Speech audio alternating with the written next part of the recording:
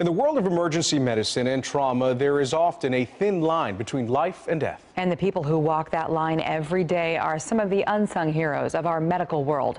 A special report tonight from Doug Dunbar. Kaylee, tonight we get rare access inside one of the busiest trauma departments in the entire country. It's JPS in Fort Worth. Who are these people? How do they cope when they often deal with the worst that the world has to offer, an average of 312 times a day? The only way to find out is to go inside. Hey guys, we need in here. She was released from the ICU 3 days ago. It's just afternoon and a badly injured woman has come through the doors at JPS. Now, what now?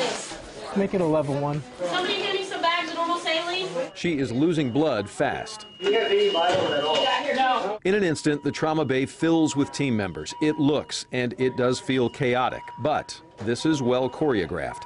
8-year veteran trauma nurse Hunter Langley is point person for communication in the room and with the patient herself. Tell me your name. In those first few critical seconds, a primary RN will find access points for IVs and blood.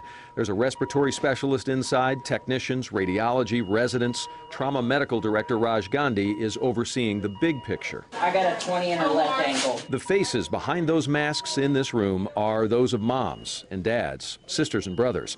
But those are sensitivities that they all agree must be left outside the doors of trauma to do what they do inside. You experience stuff here with coworkers that your family has no idea about. They don't fully realize, I think, the things that you go through, the things that you see. 2 minutes since the patient was brought in. They still can't stop the bleeding. Give me your tourniquet, please. She is in and out of consciousness. You're in the right place, okay? Exactly 4 minutes in, Dr. Gandhi reaches for the black phone. That's the direct link to the OR. Hey, it's Gandhi. We have a level 1 that needs to go. In seconds, the team is briefed. We're going to be taking her straight to the operating room, OR 9.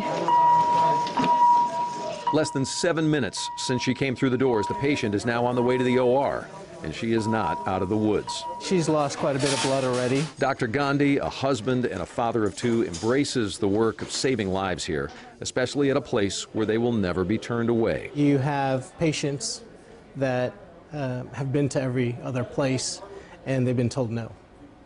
And they come here and we take care of them. Inflamed, right? So this is acute cholecystitis. That same passion exists for trauma surgeon Therese Duane, wife, mother of 4. She tries not to take her work home, but admits there are times when she can't avoid seeing home here at work. Have I cried on a partner's shoulder? Absolutely. Have they done that for me? Yes. Why? We've had people who are close to us that we've known. Come through the door. Who we couldn't save, yes. In the OR, they've slowed the blood loss. A quiet intensity has now settled into the room. If things don't end well, it then becomes one of the toughest parts of a surgeon's job. How many times in your career have you told a family member that you couldn't save them? In the last week, I've told 3 families. But not today.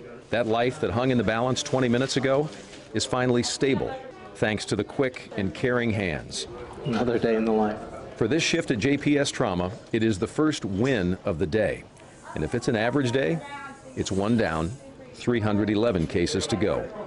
Inside JPS Trauma, Doug Dunbar, CBS 11 News. Pretty powerful, right? Doug also tells us from the outside, surgeons may often get the glory, but JPS puts great emphasis on a team approach. Every role is critical when seconds count and a life hangs in the balance.